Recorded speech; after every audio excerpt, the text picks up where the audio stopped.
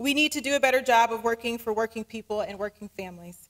We need to get it right and do better for the people who don't have a voice loud enough to register in these hollowed halls of the chambers. We need to make the 11.5 million people of the state of Ohio our priority again, here in the People's House. Thank you for joining us here in the People's House as I share some of the details included in and surrounding Aisha's law. So I'm Janine Boyd, State Rep for House District 9, which is the district where Aisha and her family resided.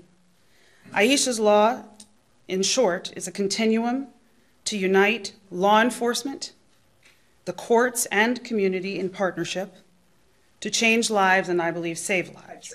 And what you will find is that Ohio is having an infant mortality and a maternal mortality crisis, specifically as we look at our Black babies and our Black mothers, right?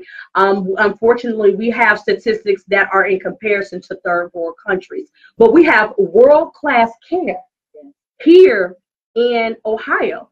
So infant mortality is something that we should all be concerned about, because we want all of our babies to live vibrant lives.